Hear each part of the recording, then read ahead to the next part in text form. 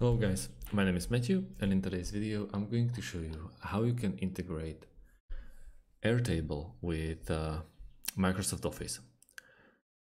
First of all, we have to create ourselves an account at airtable.com, and we have to go and find integrations. The fastest way to integrations is actually just writing down in a search engine the airtable.com/integrations, and you'll get straight to the integration that Airtable provides for you.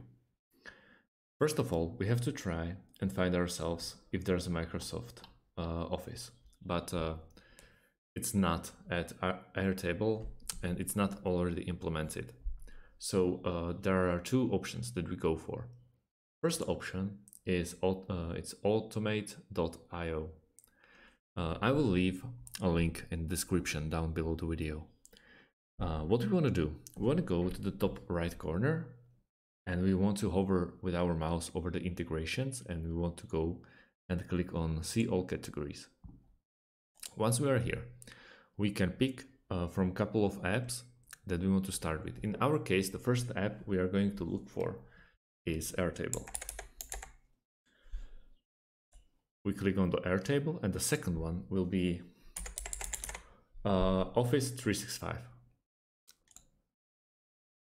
As you can see, the automate.io is providing for us a couple of popular integrations between Airtable and Office.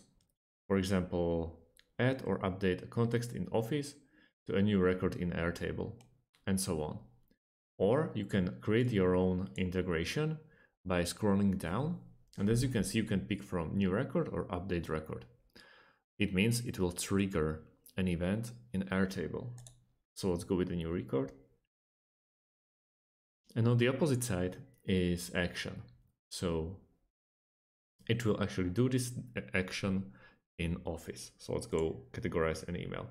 And now you just have to press the try it now.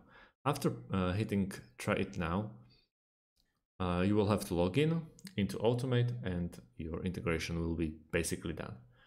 The second option is through Zapier. At Zapier.com, you have to create an account straight away. So once we created an account, we want to go to the top left corner of Zapier.com and we want to press make a Zap.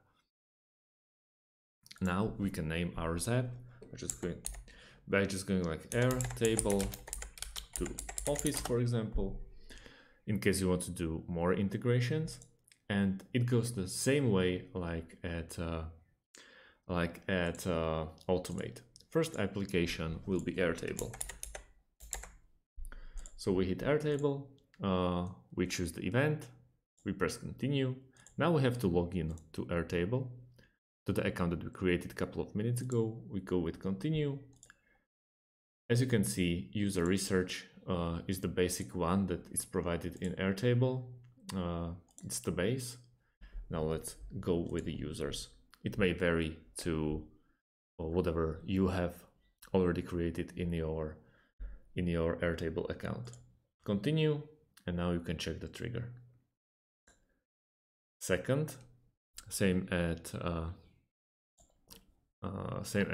at Automate, you can go and you press Office, Microsoft Office 365, choose an event, let's say update contact, and continue. The last thing you have to do, just create an account or sign into the Microsoft Office 365. So that's about it. Thanks for watching and see you on the next video.